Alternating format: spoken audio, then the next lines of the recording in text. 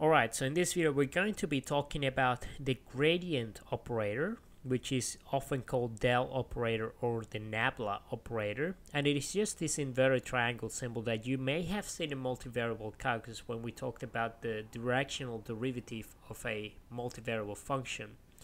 So you may recall that if you have something like a function of two variables, let me just draw a bunch of axes here.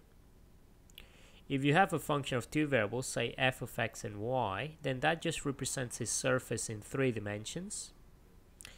And we know from multivariable calculus that if you were to find the gradient at some point, well, the most general way of doing that is to basically take the gradient of that function, which is just the del operator applied onto the function itself.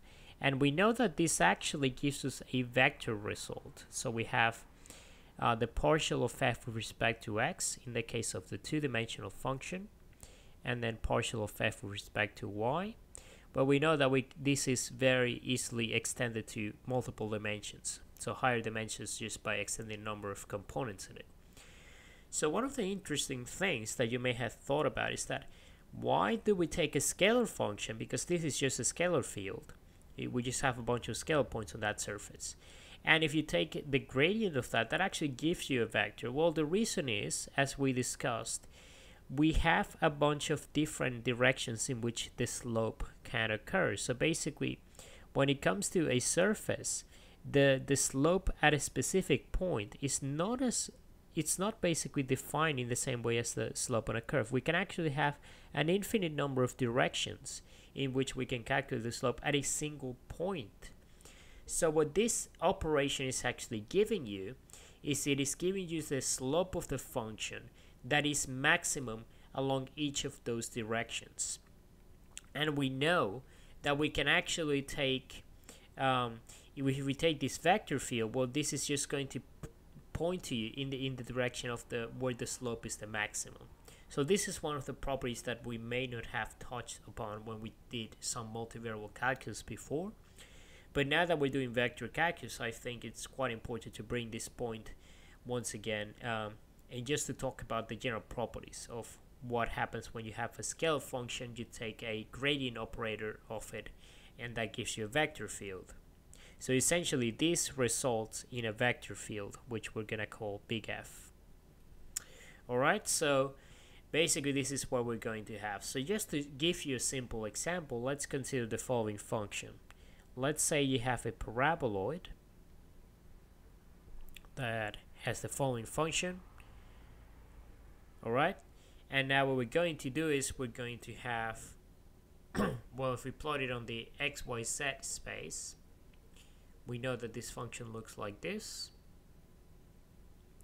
and then it just extends to infinity on all sides. But the basic shape is like this. It's like a parabola in 3 dimensions. Now if we were to plot the actual gradient at any point, let's say we choose this point, obviously the gradient is going to happen at a bunch of different points. So we don't really know in which direction we're pointed. So what this is going to give us is the direction of the vector, essentially. It's going to give us the direction in which the maximum slope at that point occurs. So if we take the gradient of this function, then what we're going to get is the following. We're going to get a vector field defined by 2x, 2y. Okay? And now if we were to plot this vector field on the xy plane,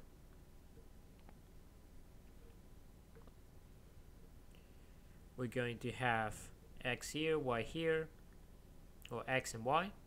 And now we're going to have 0 here. Then at point 1, we're going to have a vector of magnitude 2 that goes on like that. So basically that would be the point here. So basically at this point here, the gradient is just going to be pointing in this direction, but you can imagine that it's actually going like that.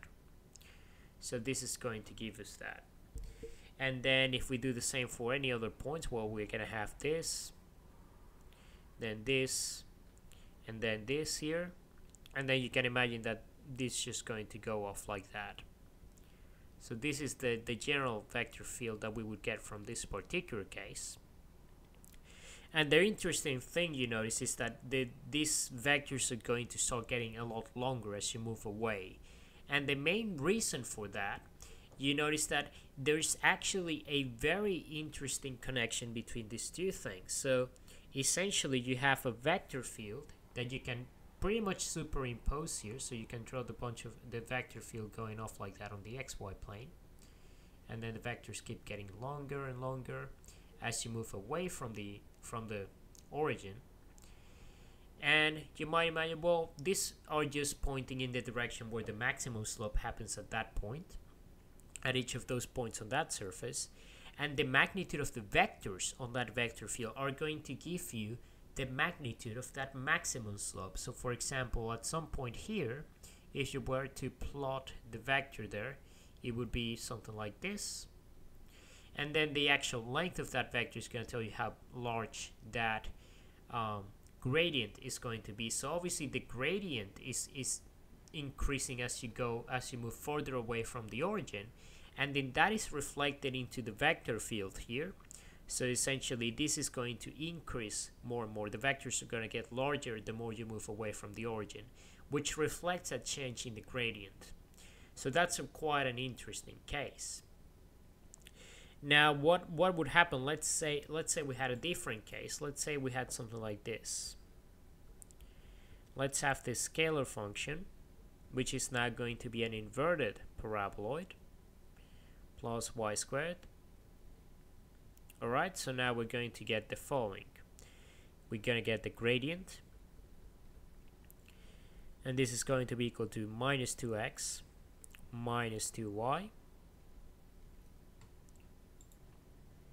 So we know that this thing is just going to look like a concave down paraboloid, so it's going to go like that.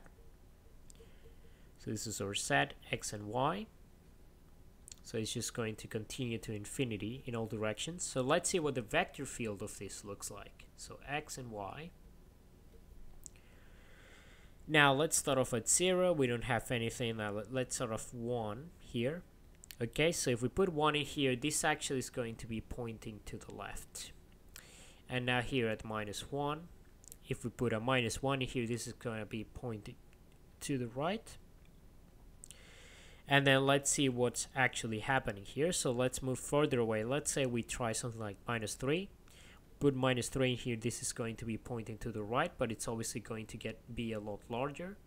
And then if we do the same thing here, then at 3 we're just going to have a vector pointing in the other direction, and then you can imagine that the same thing is just going to happen here. So basically you're going to have a vector field that is actually pointing towards the origin now. So all the vectors that you draw here, so for example if you do let's do 1 and 1 here. So if you put 1 in here, that gives you minus 2. So basically you're going to have minus 2 units along the x direction, so that's going to move something like that. And then you're gonna have y, so if you put something like, actually that's gonna move like that. And if you put 1 in here, that's gonna move down, so the vector is gonna go like that. Now if you do 1 and 1 here, then that's gonna give you minus 2 and minus 2, so the vector is gonna be pointing downwards like that. If you do it here, you have both negative numbers, so that gives you a positive number like that. And then here, so you can imagine that as you move further away, the vectors are still getting longer, but now you notice that the vector field is pointing towards the center, towards the origin. So what this is telling you is that the direction in which the gradient is pointing is not going towards the origin. So your vectors are now pointing in like this. But still the gradient is getting smaller and smaller, so obviously that is why the vectors keep getting longer and longer the further away from the center you move. But this is the general idea behind that. And the really interesting thing about this is that there is some very nice results from physics that are actually derived from this. So one of the things that we can actually use this for is to derive the relation between the electric field and then the potential of a particular function, so the potential energy or the electric potential of a particular particle or system. So we normally will write it like this. So imagine that V is your potential And this could be anything. It's a scalar function, so basically the potential would be something like this. It might look like a paraboloid, or it might look like a sphere or something like that. If you take the gradient of the potential, then what that's going to give you is you're going to get a vector field, and that vector field is actually going to be the electric field. So that's a really interesting thing that we're going to explore later on.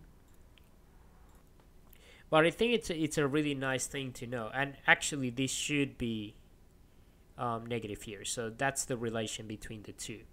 It is a relation that we have, and basically you're taking a scalar function, taking the gradient of it, becomes a vector field, and that vector field happens to be the electric field. So there are some nice relationships that we can draw between those things.